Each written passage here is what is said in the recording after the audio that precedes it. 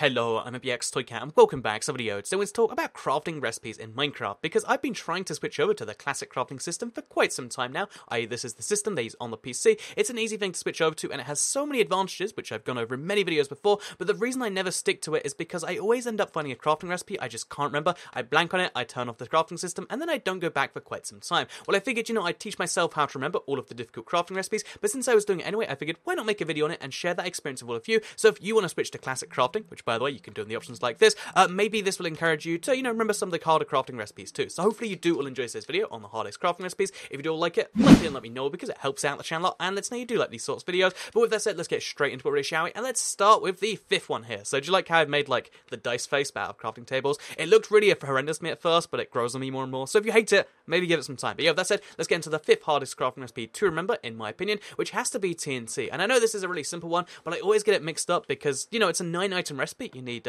gunpowder and sand, but it takes up the entire crafting table. And if you get it wrong by doing something like this, for instance, where you spread out the gunpowder and then put the sand in, it takes a lot of time to correct yourself, and that's kind of annoying. So the correct way to do it, in case you're curious, is gunpowder there, and there, and then you put sand in the remaining slots. You need more gunpowder than sand, and the easiest way I can remember this, or, again, I'd promised the longest time, is to think that, well, the inside of the TNT has to be explosive, so therefore the inside is, gunpowder, and then the rest kind of remembers itself from there, because it's, no piece of gunpowder touches no piece of gunpowder, no piece of sand touches other sand, and it's kind of easy like that. But the other cool thing about this that you might not know is that, sand is obviously really easy to spread out, because all you have to do is be like, okay, well, put your sand there, put your sand there, put your sand there, divide into 4 parts, and you've turned your sand into a recipe for everything. However, gunpowder is really tricky to divide into 5 sides, but something they added in, I think it was like TU40 recently, is the fact that you can actually distribute items across the 5 slots. So if you want to, you can, make the game divide your, 64 gunpowder or whatever into 5 separate slots of 12, just like that, and it even leaves you with the rest over if you just want to leave that in a little slot. So you can be like, oh, now we get exactly 12 TNT, which is really, really cool if you ask me, and it's something you can do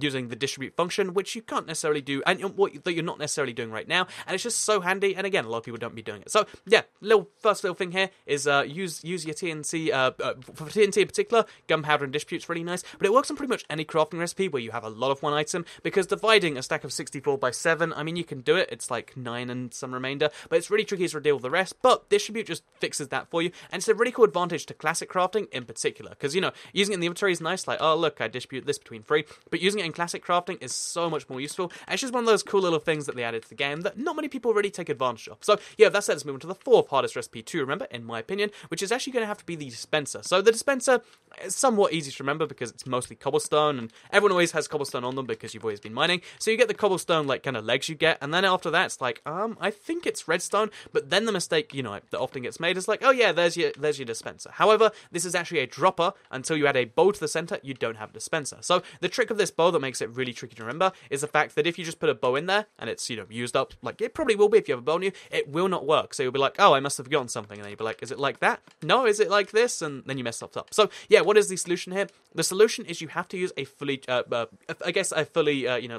durability bow. You can't have any amount missing from it. And the really sneaky thing here is if you do this in the old crafting system, you might end up using a good bow, because you can use enchanted bows, which I really wouldn't recommend, but the game will do that for you if you use manual crafting, automatic crafting, which is why what you want to do is you just want to go out there, throw the stuff on the ground, I guess, combine your bows together, or just repair a bow, or make a new one, make a fresh bow for this occasion, and then try it again. And if you have the magic regular bow, then as you're going to see right here, you'll make a dispenser just fine without any issues whatsoever. And the really cool thing about making dispensers today is you can kind of like put it in and out and make the dispenser face go from happy to shocked and happy and shocked. And I have a lot of fun with it, and that's something you can do with classic crafting that you can't do with with automatic crafting. So yeah, 1 point for for manual crafting right there. I'm going to get their names mixed up a bunch. But yeah, that's the dispenser right there, which can go nicely with your TNT because you can put your TNT in there. So isn't that lovely? So yeah, that said, let's move on to the 3rd crafting recipe I promise remembering. And this is one I always come to because it's to do with the number of diamonds you need to craft it, because basically it's the enchantment table, so it's made like this in case you're curious. It has 1 book at the top and it has 2 diamonds. I always used to think it was 2 books and 1 diamond, and that'd be more convenient because there'd be less diamonds, but yeah, basically this is how you do it, and this one's, I guess, relatively easy to remember because all you have to think is, okay, look at this is because diamonds are on the corners and there's only 1 book on the top, there's not 2 books, that's how you do it. But yeah, a lot of people, myself included, have difficulties with this, and if that's you, then pro tip, just kind of think of the shape of it. Most of it's obsidian, there's a tiny little edge of diamonds on there, and then there's a book. I don't know where the red comes from in the crafting recipe, but let's just not think about that for now. For now, just realize that yes, there is in fact more diamond than there is book, and there's just the single book on there. There's not 2 books, and maybe that'll help you, because that's what I'm going to try and mentally do. And I'm getting better and better with the crafting table recipe. In case that's not one you struggle with, maybe the piston is one you do. So yeah, the piston is one of the hardest recipes in the game, because it's a 9-item recipe. Again, it uses all of these 9 slots, and it uses like 5 different items to get there. So I'm hoping we get this right first time. It takes a little bit of, like playing around with me sometimes, because basically you gotta like actually picture the piston. So the piston has like a wooden head, so you go like that, and then the piston has, I think it would be like stone sides, because it's mostly like cobblestone, and then I guess there's iron for the lever, and then there's redstone, because the redstone has to be activated. So boom,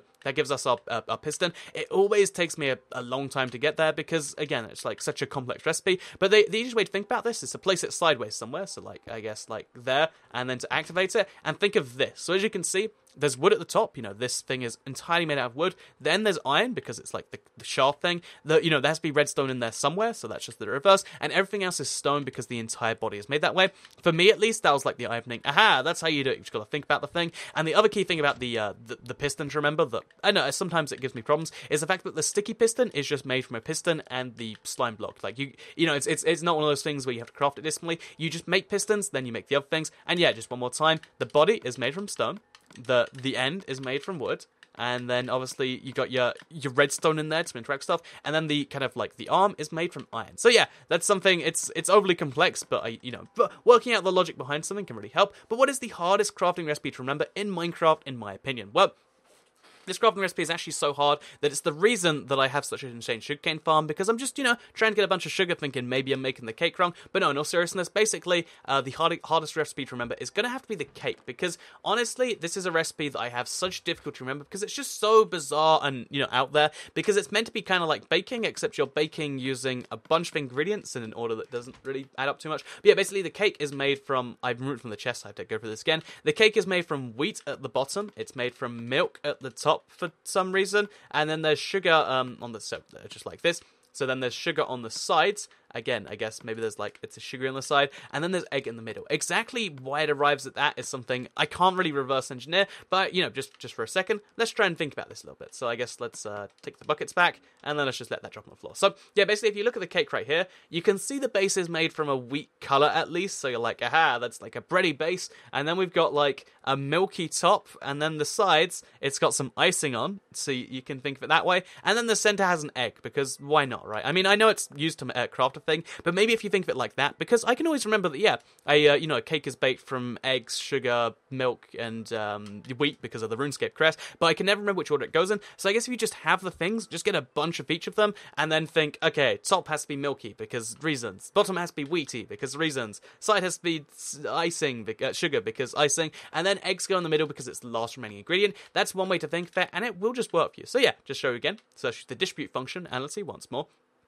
So just like that, we'll distribute and be done with it. So we got 20 on the bottom, then we're like, okay, but then there's milk on, okay, we don't have enough milk, but then you throw your milk on the top, and then you throw your sugar on the sides, because guess what? It's got icing on, and then you just throw the egg in there because it's the last possible thing, and you get the thing done. And I know this, to me, this shouldn't be such a revelation, but to me, I was like, aha, I can do it. I can finally bake cakes in Minecraft, because every single time I have to switch back to manual automatic crafting, or I just have to go, I have no idea, and give up. And this is a way better solution. I much like this a lot better, and hopefully all of you do too. So yeah, hopefully this video taught you something about crafting recipes in Minecraft. Hopefully you learned something about any of them, and I hope this video was informative in some way. I know for most of you it's like, I know every crafting recipe, but truth be told, remembering, what is it, like, there's hundreds of different ones at this point, can be kind of tricky, but there's so many advantages to switching over to Classic, and maybe this video was the final push you needed to be like, aha, I can do this finally, or maybe, you actually have difficulties with, like, the pickaxe, or, like, your leggings or something. Whatever it is, I hope you learned something from this video in some way. If you did or like the video, let me know, because it helps out the channel, and let us know you do like crafting-related videos.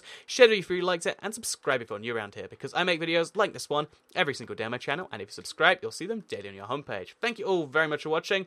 I'm gonna go detonate some of that TNT, I think. And I'll see you all in... Wait. And I'll see you all in the next one. So, goodbye, everyone!